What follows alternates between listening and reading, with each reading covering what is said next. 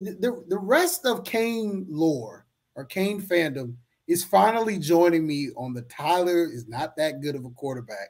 And forgive me for being on this bus so long by myself. And I'm like, hey guys, thanks for finally getting on this bus. Like I'm over it at this point because everybody was telling me how great this kid is. And I've been saying this for the longest time.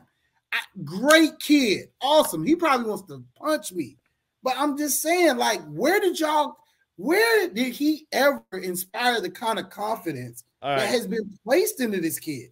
I just don't see it. I'm going to do it. Brandon was right. No. Brandon was right. Brandon was right. Don't do that to me. No. Let me explain why, Beast. And I know time is running over, but let me explain why. You know what Tyler is? Tyler's Stephen Morris. He's Stephen Morris. To some extent, Brad Kaya, he's everything we've been seeing. He's Malik Rozier. He's these flashy elite type guys who just aren't ready to be nationally recognized. We've had so many of those guys. So many. He's the next in that line. Well, and it's how many times do you have to see something before you recognize it?